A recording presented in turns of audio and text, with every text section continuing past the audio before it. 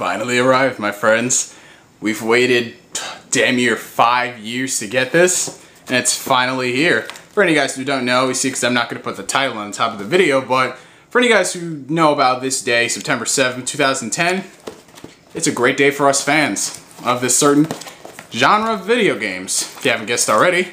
Now, I ordered this from Amazon for $49, not $49, damn near $40. And the reason why I ordered this on Amazon, well, because I originally pre-ordered this at GameStop.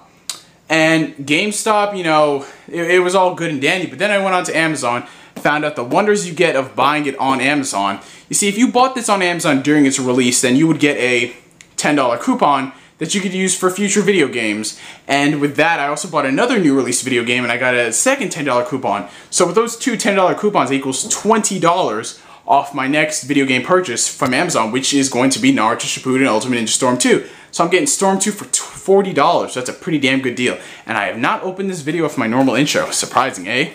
So let's just open this up. Now this unboxing is going to be kind of pointless since this is no special edition. It's just the normal edition of the game.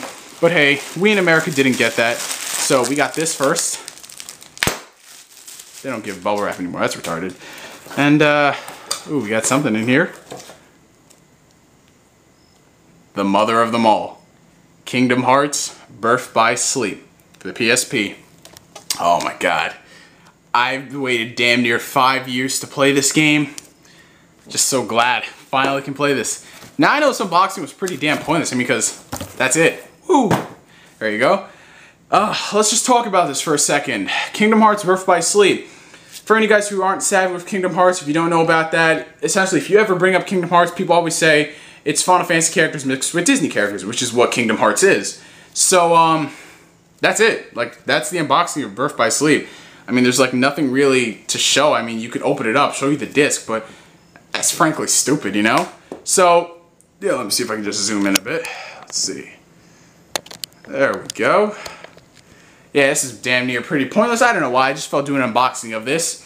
And, a couple things I gotta say about this. As far as Kingdom Hearts videos, I am going to be doing more relating onto Kingdom Hearts. For example, what was I gonna say? This week I will be doing a first impressions on Birth by Sleep after I give it a run on my PSP. I'm going to be doing a thoughts video on Kingdom Hearts 3DS and on Recoded for any of you fans of Kingdom Hearts out there, because it's been almost not a year, but, well, it's been a couple of months since I've done a Kingdom Hearts video. I'd say damn near 8 months. Wait, no, 6 months since I've done a Kingdom Hearts video. So I gotta give back to my Kingdom Hearts fans, you know, because Kingdom Hearts is an awesome series of video game.